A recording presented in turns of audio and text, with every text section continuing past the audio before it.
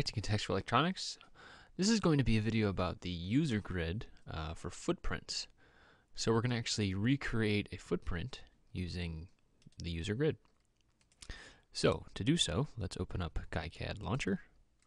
And then we are in an example project. Let's also open up PCB new. Oh, those are old ones there. We can get rid of those. And we're going to create a new footprint here in the module editor.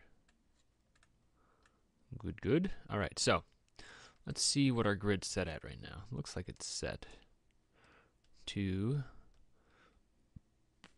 we're in inches, it's set to 0.1 millimeters. So let's change it over to 1 mil. Oh, that's way too small. How about 10 mils? There we go, nice and big.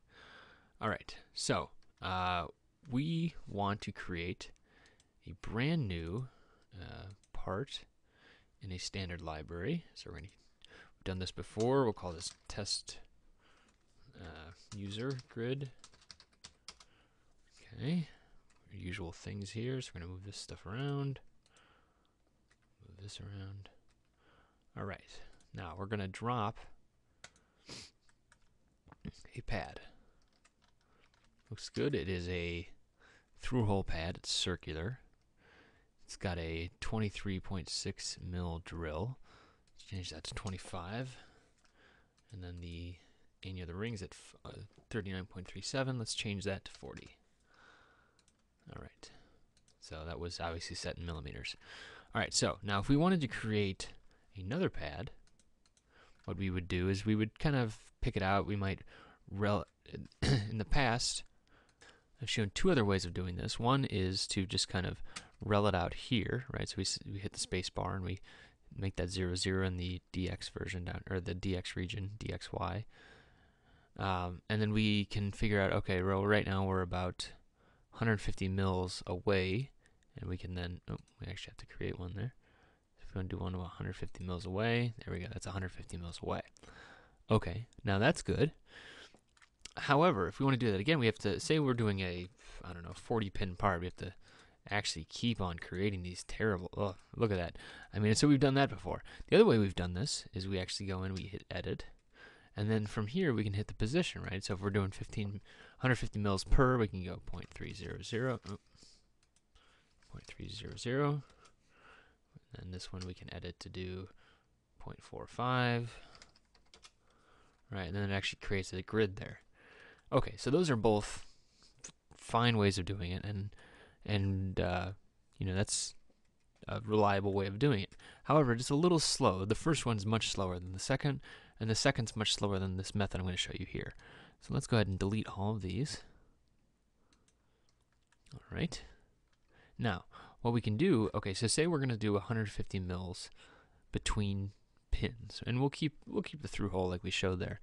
The thing we want to do now is we're going to set 150 mils between pins, and then we're going to do a 4-row grid of pins, right? So maybe for a connector where it's 150 mils between pins, and then it's 250 in the Y direction. Let's move this up a little bit here. Now, what we're going to do here is we're going to say, we're going to right-click, select grid select, and then go to user grid. What we're going to do here is, okay, so we selected user grid, we go up here, go to dimensions, user grid size, and then set the X in 150, set Y 250, like we said. And now we see, look at this, so we're snapping now from these smaller positions, now we're at these really, really big positions. So we label this as 1 again. All right, and now we can just snap to each one. 2, 3, 4, 5, 6, 8, 9, 10.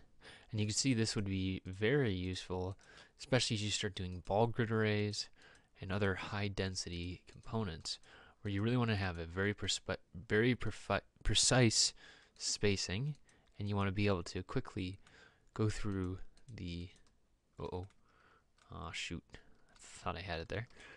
All right, we're gonna have to rename that one to 33. I double click that one. All right, so we're at 33. pin again. 34, 35, 36, 30, 38, 39, 40. All right, so we just did 40 pins, whereas that might have taken, I don't even know how long that would have taken. We had to do the math, make sure the math's all right. Now we have a grid. We just went along, and we simply did easy calculation for all this. Now we did the same thing here. Look at the grid size is also applying for the drawing of the outline, right? So it doesn't have to be like that. We could also switch the grid to be a little bit more friendly for drawing as well, if we wanted to. So it's a nice, easy way to create gridded components here. We don't need to even the text moves like that, right? We want to switch back here to 10 mils or something like that. And however, this is an easy way to quickly create a wide range of components. So there we go. We just did a 40 pin part in, I don't know what, maybe 30 seconds, 40 seconds. So user grid is definitely useful for setting up your grid and then quickly iterating through the amount of pins that you want to do there. Thank you for watching.